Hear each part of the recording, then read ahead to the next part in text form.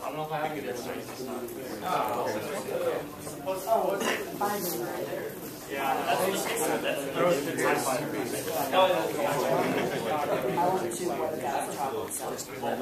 yeah, and then I asked quote from the person's mouth. Have a backup. all right, everybody.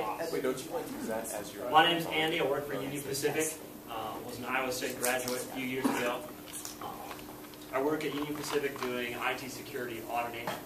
So I'd like to talk to you today about cross-site scripting. Hopefully I can teach you some an introduction for those of you who are unfamiliar, for those of you who are, hopefully give you some ideas about how to be more creative in attacks and how to be less creative in your preventions of cross-site scripting. First, shameless plug for Union Pacific. We're a large railroad. We cover pretty much the entire western United States, moving freight, 1,200 trains daily, moving a lot of cargo. A lot of stuff that you might recognize or ended up on Union Pacific trains. You probably don't think about the railroad very often when you're thinking about your day-to-day activities. Maybe just the fact that when you go on 13th Street, you get stuck behind the train and you have to wait for it. But the truth is we're moving a lot of the goods across America, whether it's food or booze or car parts, industrial material, construction material. It's all going across the railroad to get where it goes. We're moving the U.S. economy.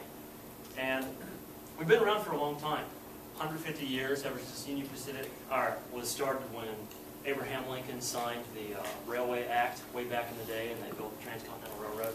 It was a long time ago. Things have changed since then. We don't look like this anymore, which is very fortunate. You probably don't think of the railroad when you think of IT. You don't think of technology. You just think of these old-fashioned trains. But the truth is, we use a lot of IT. When you have this network as big as Union Pacific, it takes a lot of technology to keep all the things connected redundantly, connected reliably. The trains themselves have onboard computers. They have calculations for figuring out stopping distance, lots of network planning and graph analysis, mathematical algorithms in the background to plan all these traffics across the network. It has to be pretty fluid. Things change on demand. Lots of technology, and a lot of homegrown technology. Not a lot of businesses are designing technology that the railroad can just buy and stick into place. So we have to write a lot of our own software. We have a quite large IT department that's developing software to run the railroad. What do? I work in the corporate audit department. Usually you don't think of the audit department being the IT place, or maybe if you do, it's the boring IT place where they have check boxes and they just check off. Are you using passwords, yes or no? Ah, you are. You are good. We're a different IT shop for auditing. We're more of a penetration testing audit. So while we do all the compliance stuff that we have to do because of Sarbanes-Oxley, etc., we focus our time on things that actually matter, things that are high risk in the railroad's mind. We do white box testing and black box testing. You guys familiar with those terms? Anybody want to give me a definition? Help me out here. I like interacting, so you guys might not be able to get away with this sitting there. Someone define white box testing for me.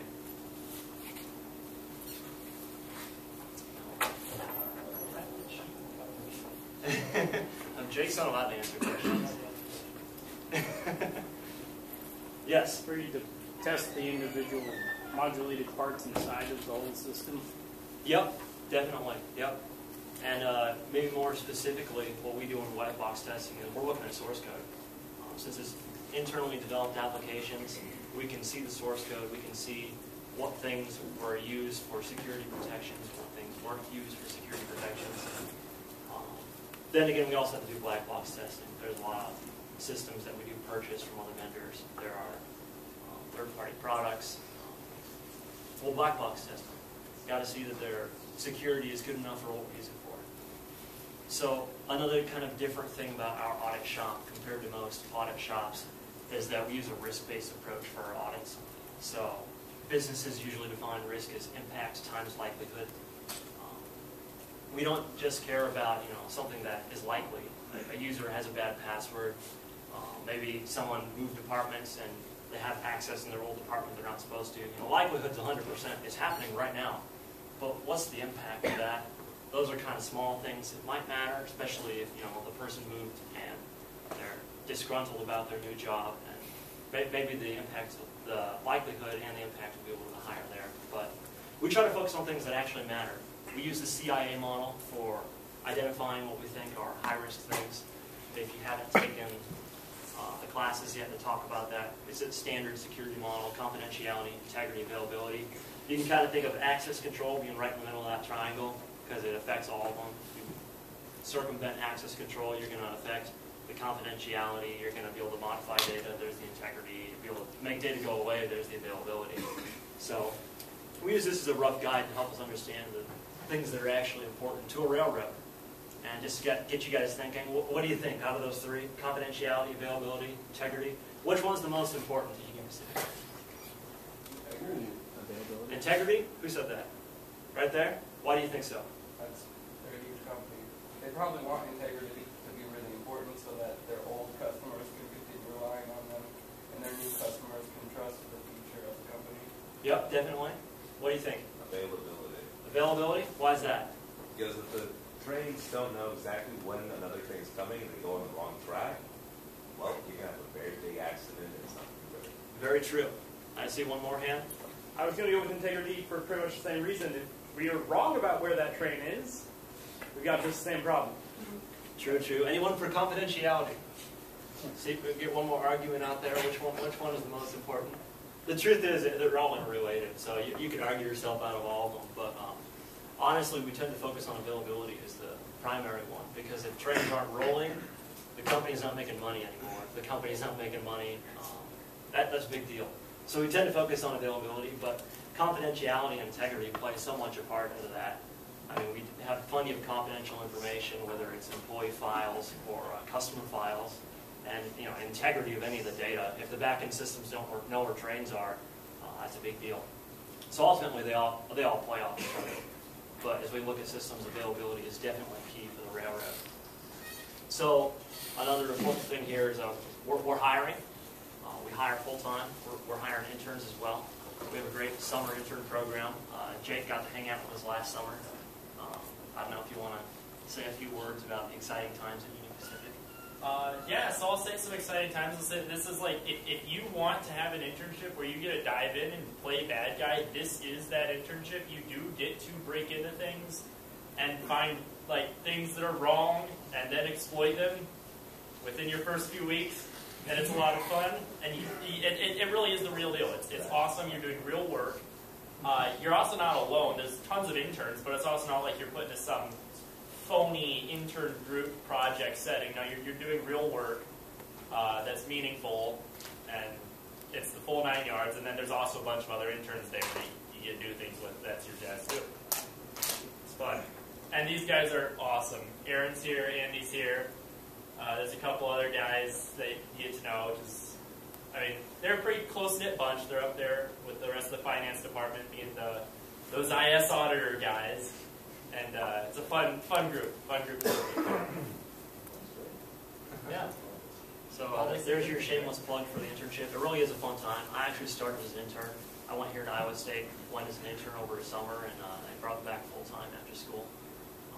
The internship program is a lot of fun. We want to make sure that you're actually doing real work. You're not going to be the guy who goes out and gets coffee. You're not like a Shook in the Dilbert comics, who's just always the butt of all the jokes. You get to do actual work, jump in with whatever we're doing. I think probably the funnest part about my job is that we're always changing what we're doing. Every 2 to 4 months, we're looking at a new system. There's so many systems on the railroad. We're constantly rolling through them. I get to see so many different technologies and learn so many different things, whether it's industrial microcontrollers or if it's standard systems, Oracle, SAP, more unique internal developed systems that are running the railroad. It's something new every couple of months. So if I'm ever on something that I don't like, I don't have to be there for very long. It's a fun job. Again, people don't think about technology when they think about the railroad, but really we have a lot of IT. And there's a lot of opportunity for IT. Whether you're on the audit side with us or you start on one of the other IT teams, there's a lot of room to move around. At the railroad, we value people moving around because it's a big, complex business, and the more you can understand, the more useful you are to the team. So plenty of places to move, whether you stay in audit or even security or move out into IT development, IT management, IT infrastructure, or even out of IT. We've had people on our team actually leave IT and go into finance because that was their thing. But there's a lot of opportunity in this company. It's really fun. If you're interested, come talk to us afterwards. I'll tell you about what we have and get to know you. So, let's talk about some cross-site scripting. Just as some goals here for this presentation, I'll explain it briefly for anybody who's not familiar with XSS, get some ideas out there about how it works. We'll talk about some common bypassing techniques. Developers use some different techniques for trying to prevent cross-site scripting from happening, but they don't work very well, and they're pretty easy to bypass. We'll talk about those. We'll talk about some more incidental techniques where just because of how an application was developed, maybe you can't use the textbook cross-site scripting examples, and kind of get you guys to think outside the box on ways that you can circumnavigate the system and get some cross-site scripting in there that's actually going to exploit and do some damage. And then also challenge you guys on how to not get creative in protecting cross-site scripting, because it turns out that there are a lot of really good techniques out there for preventing that have been around for a long time, and they're very effective. And I'll show you a little bit about those, where you can go to learn more information. So as we start here, can anybody give me a quick definition of cross-site scripting? Anybody want to try? I promise I won't laugh. No takers? Yep, there we go. Using code from one site to execute the same effect on another site. Yeah, that's a lot of it. You're essentially, the website takes input from a user, and instead of being the input that the website expects, it's actually code, and that code executes somewhere else, usually on another user. So here's a little diagram to help you remember how it works. Bad guy types in stuff into comments, maybe in a URL bar, maybe an HTTP header. They're injecting content. It gets saved onto a website or somehow displayed by this website for another user, and it executes code. Usually it's JavaScript. Sometimes it's some HTML that maybe will call a third-party site to do some more damage. But that's cross-site scripting in a nutshell. It's kind of in two forms. We call it reflected and stored. Does anybody know about reflected cross-site scripting? Give me a definition of that. Versus stored. Yeah? I'm going to guess, but reflected is just, it's pulling from somewhere else, and then stored is the malicious code is stored on the user's computer. Close. Kind of think of it the other way around, actually. With the stored, it's stored on the server. So that would be more like if, let's say, Facebook or Reddit had a vulnerability. You made a post, and that post contains code. It's now saved on the server, on Reddit's server. Now, when other people read your post, it loads that code onto their screen, their web browser executes it, bad stuff happens. That's a stored cross-site scripting. A reflected is one that isn't stored on the server. Usually it means that the attacker has to trick you into clicking on a link. And when you click on the link, something about the link contains some script so that when the web server processes the link, it will display a cross-site scripting attack to you. And that's how the exploit happens. So stored and reflected, since we're shop focused on risk, impact, and likelihood, the impact's the same either way. But the likelihood for a stored attack, the likelihood of causing more damage with a stored attack is much greater than reflected. Reflected, there's just so many more steps on the pipeline in order to get the attack. You got to send out some email, get someone to click on a link, and trick them into doing that. But with the stored, it's already on the server. You just got to, that has to be somewhere where they're going to load up a page, and if it's actually a comment on a web page, pretty sure it's going to happen. So risk matters in cross-site scripting, and this is what they don't teach you in school. They teach you that you can just, do an alert box. It'll pop up on the user's screen. This is cross-site scripting. You've exploited someone. Pop up on their screen. But this is not an exploit. Pop-up boxes don't cause damage. Maybe they're annoying. If the system had availability requirements and you couldn't make the pop-up go away, maybe that's an exploit. But let's be honest, pop-up boxes aren't very damaging. So when we talk about cross-site scripting, we like to talk about real exploits that cause real damage to systems. Does anybody know of any of the classic real exploits for cross-site scripting?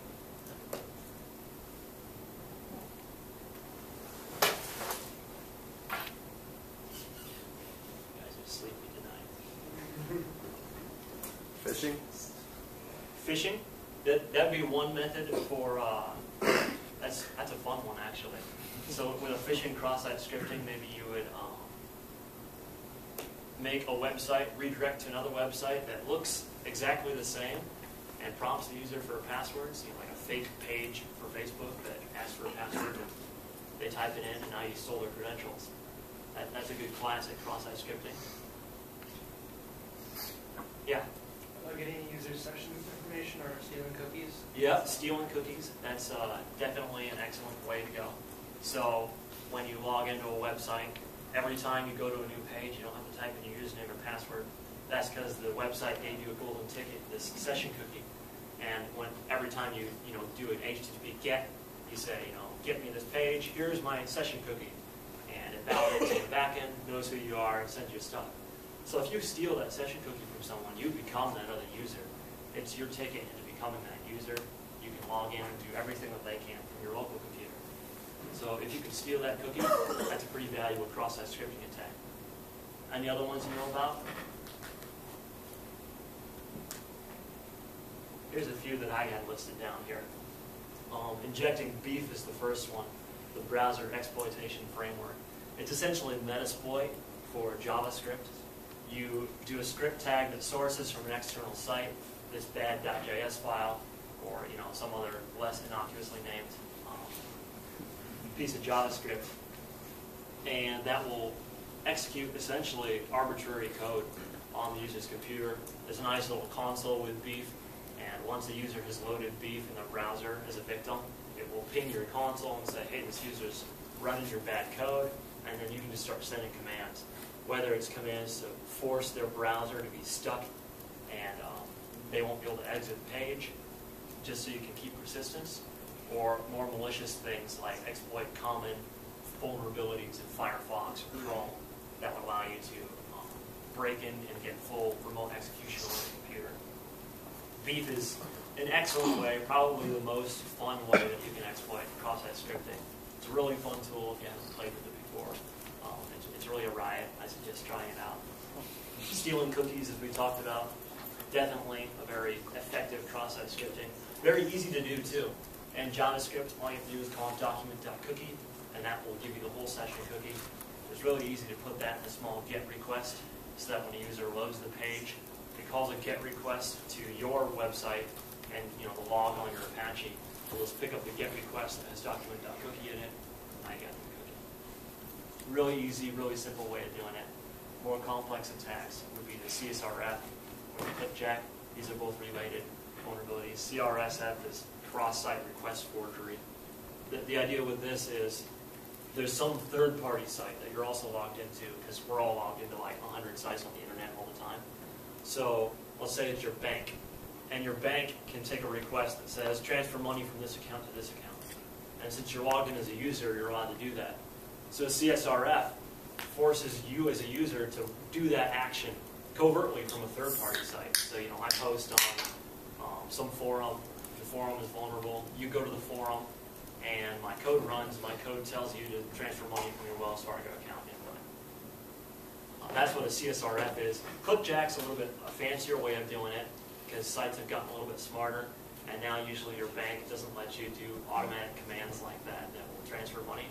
So a clickjack makes it so that you think you're still on this forum site that you're browsing, but actually all of your clicks are going to another website, because the CSS on the page has overlaid a gigantic version of the other website and put it to transparency 0. So you're actually clicking on a whole different website. You don't even know it. And then it tricks you into clicking something that you shouldn't click to transfer money or whatever the exploit is. CSRF and clickjack are pretty complex attacks, but more targeted. You're specifically targeting another system that you think this user is going to be using, but it can be quite effective. And finally, probably the most basic attack is to redirect the browser, like we talked about before, to do a phishing attack. Just take document.url and send it somewhere else on the website. they'll think they just went to facebook.com, but now actually you're on facebook.com, and that's your website. And now when they type in their password, you got their password because it just saves to your local server. Classic attack, really fun to do. We tested that one at Union Pacific to some extent. It's shocking how many people will just type their credentials into a box that looks legitimate on a site that has a URL that's close to what they're going to. You don't think about it. I mean, how many people look at the top of their browser before they type in their password? Anybody? I don't even do that. I'm probably susceptible to this one. So pretty sneaky attacks. These are the ones that actually have impact. If you're going to do an exploit, this is the route you should go. All the textbook alert pop-up stuff, not really useful. And an interesting thing is, a lot of times on a website, you'll find a vulnerability where you can get an alert pop-up, but you actually can't get some of these effective attacks to work. So as a risk-based auditor, we look at that and we say, likelihood, 100%, you did get cross-site scripting. Impact, 1, you got a pop-up, doesn't really do any damage. You got to look for some real impact. So when we're exploiting, yes? Side question, but do you do auditing of your personnel's habits, like social engineering attacks or stuff like that? We have, just very briefly. I mean, the honest answer is social engineering always works, and it's pretty much known that you're always going to get, if you send out a phishing email, you're going to get 40 to 50% of people respond. They will click on your link and they will get their password stolen. Okay. If you call someone up on the phone, you can probably sweet talk them into giving you the password. If you dress up like an employee and walk into the building, right into the data center, probably no one will question you. We do those tests sometimes, but for the most part, we don't focus on them, and instead we focus on some of these preventions, which would prevent the effectiveness of some of these attacks. If you're going to phish an employee, usually it means you want to steal their employee credentials or their employee cookie, but that's only going to work if you have a cross-site scripting in their own domain. So if we can prevent our own applications from having these exploits, then that at least prevents a way for them to steal the cookie, because they can't do a cross-domain cookie theft. But yeah, we definitely do both. It's definitely easier to do the social engineering side, the walking into the data center dressed up as someone else trick, but we have to do a little bit of everything. So talking a little bit about defenses, oftentimes developers are somewhat familiar with cross-site scripting. They know that you're not supposed to be typing in script when they want you to type in your name and address so they can mail you a package that you just ordered. So they do this thing called validation. They force it so that when you try to type into the input box, you can't put script tags. You can't put angle brackets or anything fancy like that. You're limited. There's a problem with this technique, though, in that it's running in your web browser. How many people have control over their web browser? Raise your hand, everybody. Raise your hand. Say with me, I have control over my web browser. Okay. You have control over your web browser. If it's code running in your web browser, you can change it on the fly. It's pretty easy. Hit F12. Doesn't matter what browser you're using. It all works this way now. It'll bring up a debugger, and you can just edit the HTML right on the page. You can edit the JavaScript right on the page. You can disable any validation that's happening on the page, and then just do whatever you want. Really fun technique. Gets you by, really easy. Also fun just to play with other people's site. You can change how it interacts with you. If they're doing it right, you can't cause any damage because they're doing server-side validation. But when it's all happening on the client, you can bypass it. Another useful tool for this is the burp proxy or the Z-attack proxy. Two projects that they're essentially interceptors. You run them on your computer, and all your HTTP requests go through the interceptor. And then before you send the request, you can edit it manually. So sometimes if they're using JavaScript to validate the input form, it can get really complex to try to figure out where their JavaScript is and disable it, just make it return true all the time. So it's easier just to submit a request that has correct validation, intercept it with burp, edit the request so it no longer has correct validation, and then send the request on. And that'll bypass any client-side restrictions. Burp is a really fun tool. Zed attack proxy is a really fun tool. Zed's a little bit complex. It's kind of a scary tool. It's got a lot of useful advanced features. Definitely a fun one to play with, though. So the moral of the story is, if you're a developer and you're doing cross-site scripting prevention, and you're preventing on the client with JavaScript or HTML, you're not doing it right. It's code running in a user's browser. The user has full control over that code. They can just disable it. They can change it however they want. So what are we supposed to do? We need to do server-side validation. The server needs to be the one that's checking for cross-site scripting vulnerabilities, stopping them from getting saved into the database, or modifying them in some way as to make them inert and not actually damaging. One of the most common techniques you'll see, though, is still a bad technique. I'll call it a hurdle. It's a little bit better than the quote-unquote defenses on the client side, but it's still not a real defense, and that's script tag blacklists. So up until very recently, Cold Fusion, if you're familiar with it, it's a middleware product made by Oracle for simple web pages, kind of like a PHP-like language for creating sites. A lot of enterprise businesses use it. Cold Fusion used blacklist on their script tags, and that's how they prevented cross-site scripting. So essentially, if they saw angle bracket script, angle bracket, they would just erase it, replace it with another tag. Can anybody think about why this technique could be bypassed, why it's not a good idea? Get your hacker thinking caps on for a minute here. Yeah? You can quote-unquote spoof a different type of script and then send, make it look like it's you're sending an approved script, but really it's something else. Yep, definitely. You can obfuscate your JavaScript in such a way that you trick the blacklist. This is actually a thing specifically in Cold Fusion. Cold Fusion used a regex for their script. So like, most people do, I probably don't have any good chalk here, but let's see. There's your regular script tag. But what if I did, capital S, lowercase c, capital R, I, something like this?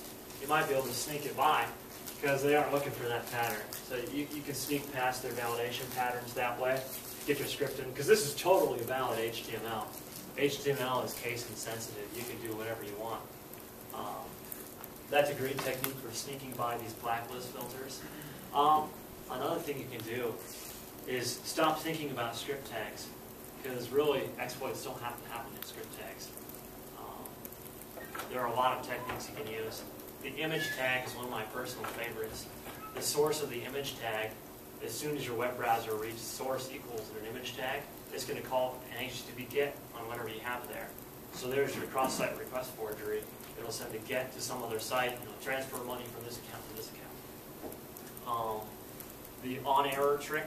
On-error is a JavaScript function, so if the image fails to load, in this case because source A isn't a legitimate URL for loading an image from, it's not a URL at all, then it'll run the on-error JavaScript method. And you can just put arbitrary JavaScript right there. This isn't an image tag, so all those blacklists looking for script tags, not even going to look for that. And speaking of on-error, there are plenty of JavaScript on functions that happen when various events on the page, whether it's on mouse over, on click. There's just a whole bunch of them. All sorts of them can be used. If you can, though, go with the image source. That's definitely the most practical one, because with all the other ones, you've got to trick the user into doing something more. They have to move their mouse to the right location on the screen. They have to click on the right thing. And sometimes where your JavaScript is, that's just a lot harder to trick the user into doing. Though, as a fun trick you can do, those span tags or some tag that you put an on mouse over in, you don't have to close the tag. Web browsers are really nice about fixing HTML that isn't written correctly. So they'll try to close all your tags for you if you don't close them. And if you have a span right up at the top of the page, it doesn't know where to close it, so it'll just close it at the bottom of the page. So your closing span's now at the bottom of the page because you didn't type it. So the whole page is an on mouse over. And if the whole page is an on mouse over, the user's mouse is already on the page. So you'll get that exploit to happen really fast. But the image one is probably the most subtle, because worst case scenario, you're going to get like this one-by-one broken image thing. And best case scenario, you can even hide it and it'll be invisible, totally unnoticed. So script tag blacklists don't work. There are so many script or various HTML tags now. The list keeps growing. They keep adding more to HTML5. Every one of them is exploitable somehow. Somehow you can run an exploit in every one of those tags. So blacklisting specific tags just isn't a useful thing. Another common technique you'll see, this one is actually an accidental technique, is text normalization. A lot of times when you type in input on a website, they'll try to normalize your text in some way so that in their backend database they can save it in a consistent format. So maybe it's your address on Amazon for where you're going to ship a package. Most likely in the background database they're just capitalizing everything that you type in, because that way if you ever type in something similar, they'll know it actually is the same address and they'll be able to match them up again. So normalization happens a lot. And normalization can be troublesome for attackers because it'll normalize what you put in some way that breaks your script, whether it's taking spaces out or adding spaces in. It might just break your script and it won't work anymore. As a specific example, capitalization actually does a lot of damage. JavaScript is a case-sensitive language, so any functions you use in JavaScript, you got to get the case right. If it starts with a capital letter and everything else is lowercase, if you don't call it that way, it's not going to work. So you put that in your script, and the backend database capitalizes everything. Now what do? Your script isn't going to run. Anybody think of any ideas that might get us around this kind of attack? Yeah? I was going to say send multiple requests, but with different variations so that you can fill as many pools as possible. Yep, that's one technique. And actually, we'll get into an attack sort of like that here at the end. Another thing you can think is that not all exploits have to be JavaScript. This is more fun on enterprises than it is in the real life because, none of us use Internet Explorer anymore. But VBScript is entirely valid to use inside of HTML in Internet Explorer. VBScript is a case-insensitive language. So if it capitalizes everything, everything's still going to work. And the syntax is a little bit different. It's not JavaScript, but you can get the job done. There are plenty of other methods too. The ultimate moral of the story is text normalization isn't a good protection against cross-site scripting either. So let's talk about a real example of bypassing some of these restrictions that is kind of fun. This is going back to what we were talking about before with kind of piecewise things. So let's say we got a contact system. This is something we saw at Union Pacific. And just to simplify it, we'll say this is for typing in your billing information to have something shipped to you. You got to type in all your information, hit submit. Some other user is going to be able to view your information, and that information is not getting sanitized. But backend databases have character restrictions because that's just a standard practice to do. And each field in the backend database only accepts 30 characters. You do get to use jQuery, so $.get is entirely legitimate syntax. You don't have to use the messy long form of XHR requests in JavaScript. But you can't fit an exploit in 30 characters. Actually, as a challenge, if any of you can fit an exploit in 30 characters, please send me an email. We've had this kind of open at work for maybe, I don't know. It's been since I was worried. I got the 3-letter domain for that one. Yeah. And 30 characters is really hard. We did get it with that. It just got filtered by the firewall. Yep. So how many characters does it have to be? There's a quote. I was actually counting it so that there's a quote to break out. Angle SCRIPT angle. Or no, space SRC equals PQG.US / And then you got to close your script tag. Yeah. Maybe somehow did it without closing the script tag. You can do it in an image tag. Yeah. In that particular exploit, it worked with an image. But this example has been purposely modified so that one isn't working. Because that one's about 32 characters. And this is a 30 character restriction. We haven't been able to figure out how to get JavaScript to 30 characters. Yeah?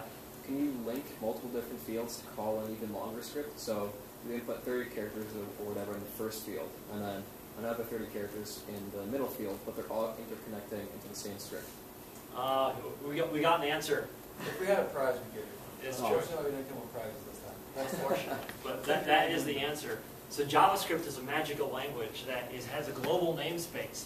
Every time you define a variable in JavaScript, it's available to every other piece of JavaScript on the entire web page, which is actually why developers in JavaScript get frustrated a lot, because they'll create their own library, and then it gets loaded on a page with somebody else's library, and they both define the same variable name, and it gets broken. So because of this global namespace, we can just start defining things in each box consecutively, and then in the last box run the exploit. So in this case, we got the HTTP colon for our first one, the rest of our URL for the second. We take the document object from JavaScript as C, and then we take the C.cookie to get the document.cookie. We add them all together in a single string and use $.get, and we fit a whole cookie stealing exploit in just a series of consecutive blanks. So then when someone loads this up, their cookie is gone.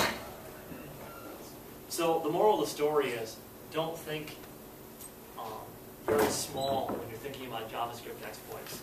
Developers have often thought that way when they're preventing these attacks, that it's only going to happen this way. Input's only going to come in this way. But when you start thinking in these small, constrained terms, it's not good enough. The attackers are smarter than that. This is a fun example. I'm sure you guys can think of even more examples. Start playing around, see what you can come up with.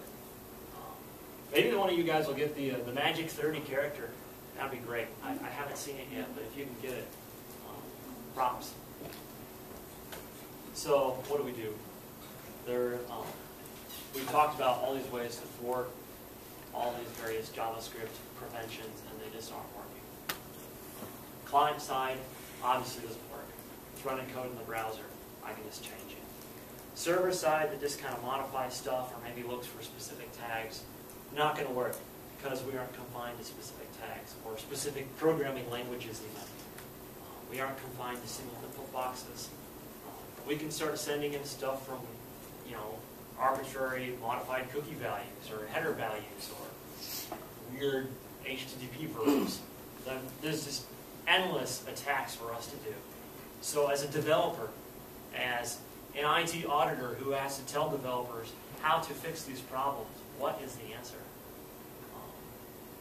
People have tried to get creative and come up with all sorts of great solutions to this, but the truth is there's only one solution that effectively does cross-site scripting, and that is validate on the way in, sanitize on the way out. So when you get input, whether it's from the user or another system, you should validate that data. You should make sure that it's in the format that you expect. You got to be flexible. This isn't a perfect technique because changes to the system happen over time.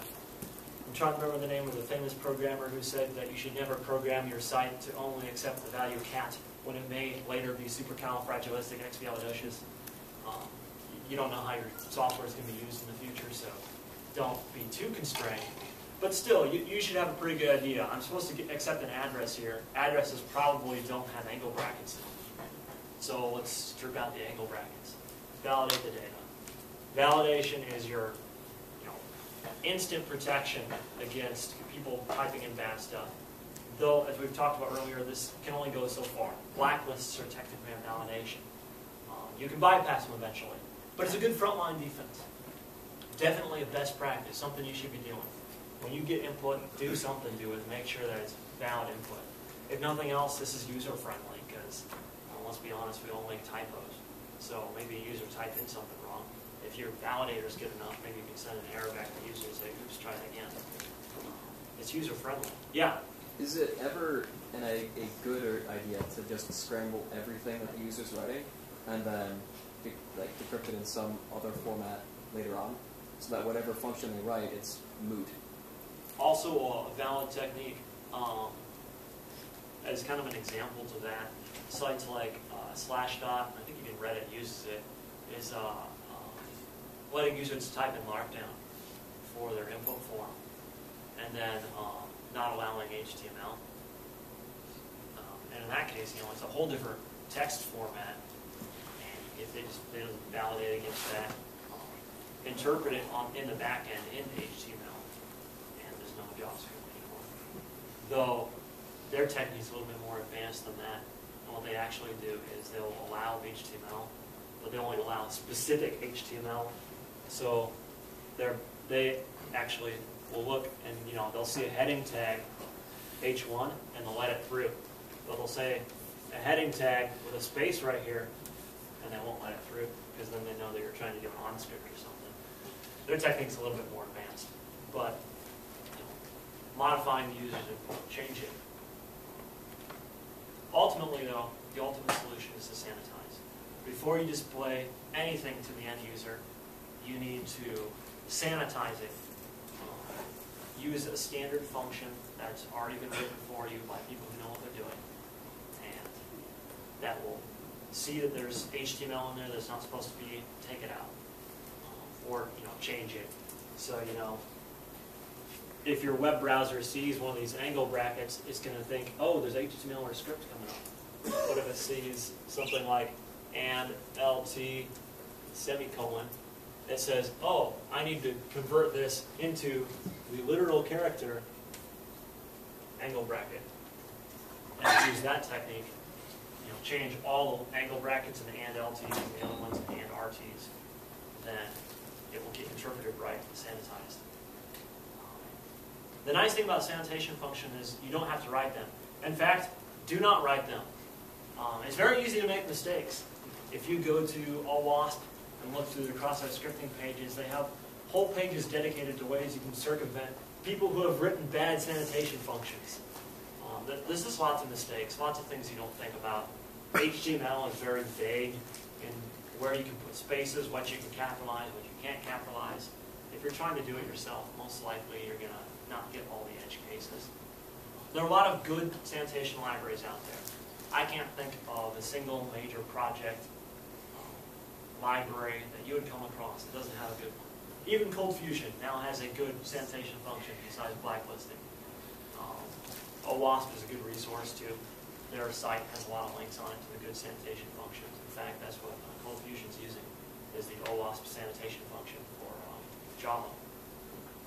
So when you're thinking about cross-site scripting, again, going back, validate, then sanitize. If you do this, there's not really going to be any cross-site scripting vulnerabilities. 99% of your vulnerabilities are going to come from end users. And when their data is being validated, and then their data is being sanitized, those attacks just aren't going to get through. We all know that there's always stuff that will get through. But this is going to limit it so much that then the impact goes down.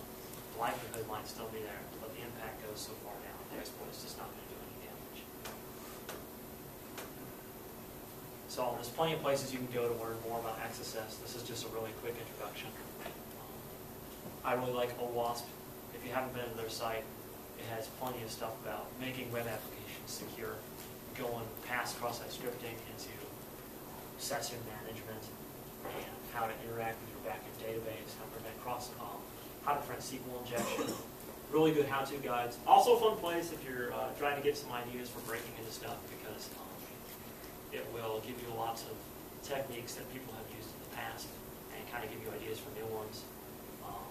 Public service announcement number 2, don't break into stuff that you don't own, because the federal government will catch you and you'll get in a lot of trouble, and it kind of sucks to have to go to jail for 10 years. The developer cheat sheet was built by a couple industry people. It's a really fun resource, just a PDF. I strongly suggest downloading this thing. Really useful advice on how to prevent JavaScript. Also how to think about some more complex edge cases about sanitation. What we didn't get into is that you have to use different sanitation functions for inside of the HTML tags than for outside the HTML tags. And it explains the difference between those and where to use them and where to not use them. Really useful, concise guide on how to prevent cross-site scripting. And then the fun stuff, this last one, is a HTML anomalies database. Every web browser parses HTML different, as I said before. There's lots of edge cases and how HTML should be parsed, and the specs are kind of unclear. So this database has kind of collected the different ways that the different browsers parse the HTML. And as you come across specific scenarios where you think an exploit might work, you can look here and see which ways can I inject weird HTML that will be interpreted correctly inside of Internet Explorer, and therefore exploit the person's database. It's a fun site. They have browser versions going back to like Firefox 4 and moving on until the future, and they keep actively updating it and explaining how the different browsers work. A lot of interesting ideas you can get out of there for new and unique cross-site scripting things. So that's what I got for you today, cross-site scripting. It's fun. Any questions about cross-site scripting? Any questions about Union Pacific?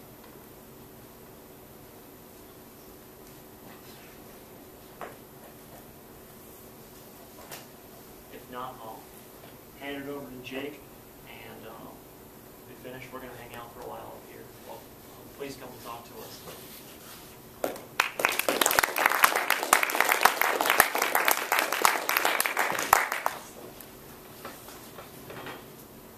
All right, thank you guys. So after this, we'll have our beginners night starting at 6:30 work for you.